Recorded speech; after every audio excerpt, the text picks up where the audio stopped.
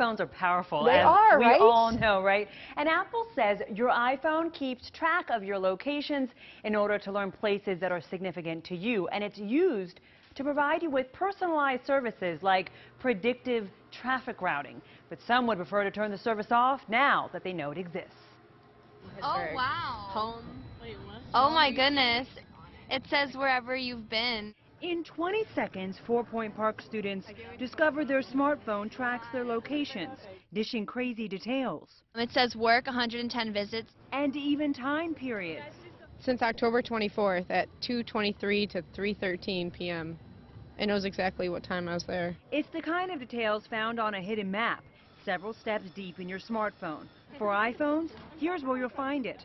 Settings, privacy, location services, system services, frequent locations. Then click any history item and you'll see the map. Under the frequent locations, iPhone even says, allow your iPhone to learn places you frequently visit in order to provide useful location-related information. Click it. It's a map that got these millennial minds moving faster than their fingers. My mom tracks me, so I guess like I'm not surprised, but this is so strange.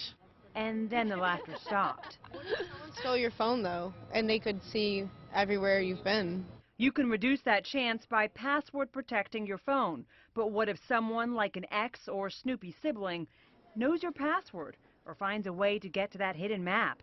It's extremely dangerous, especially if you have someone that has been tracking you unknowingly. This private investigator says the ability to track repetitive patterns could put some people in harm's way, including domestic violence victims.